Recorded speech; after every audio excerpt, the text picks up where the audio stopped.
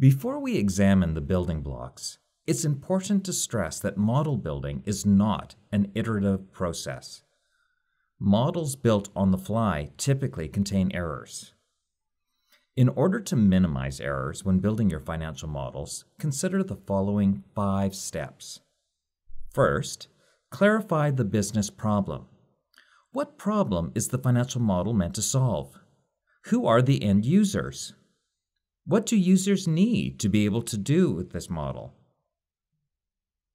Secondly, think about all inputs and outputs needed. Try and keep the model as simple as possible. Ask yourself, what are the minimum number of inputs and outputs that we can get away with and still have a useful model? Thirdly, plan your model structure, including how the inputs, processing, and outputs will be laid out in your model. Try and keep your inputs all in one place if possible. Fourthly, once you've created your model, consider Excel tools that will help protect the integrity of your model data, such as data validation and conditional formatting. Finally, consider using test data to check that your model works as expected.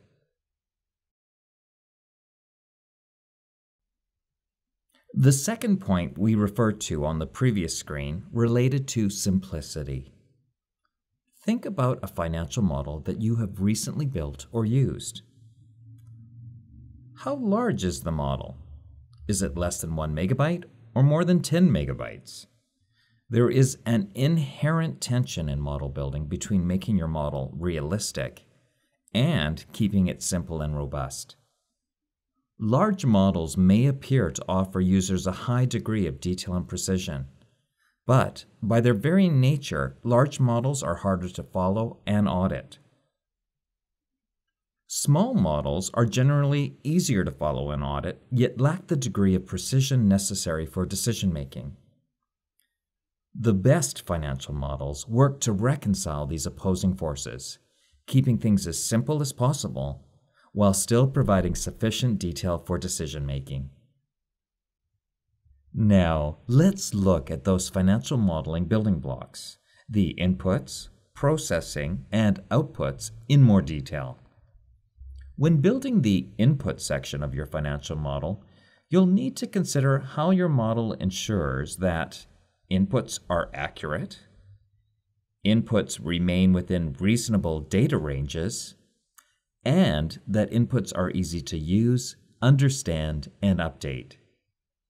Your model should be structured so that data is only ever entered once. Your inputs also should be clearly highlighted with color so that they are easily identified. Yellow shading or blue font color are often used for model inputs. The models you will see in this course always have inputs identified with blue font color. Finally, consider using Excel tools such as data validation, conditional formatting, and comments to help you maintain the integrity of your model inputs. Now that we've covered inputs, let's consider how to translate inputs into outputs.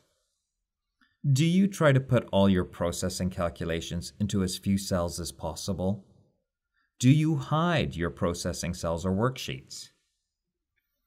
Hiding calculation cells or putting too many calculations into a cell makes your financial model harder to maintain and audit.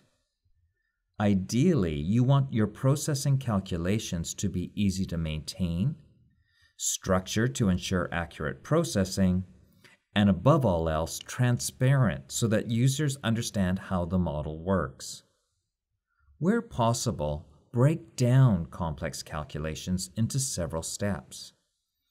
Use comments to explain how your model works. Use formatting to ensure that formulas are not accidentally overtyped. And finally, calculate final figures on your processing worksheets and then link these figures to your final output sheets. This will make your model easier to follow and audit. We've covered inputs and processing. Now let's spend some time on outputs. Financial model outputs include things like balance sheet forecasts, cash flow forecasts, DCF valuations, and so on. Ideally, you want to make sure your output cells or worksheets are easy to understand and unambiguous. Consider making your outputs modular so that the end user can choose which outputs he or she wants to review. For example, put your income statement forecast, balance sheet forecast, and cash flow forecast in separate groups or on separate worksheets. Consider creating a summary output sheet that allows users to review the key model outputs without having to go through the entire model. Use color to inform the user that your output cells are formulas and should not be touched.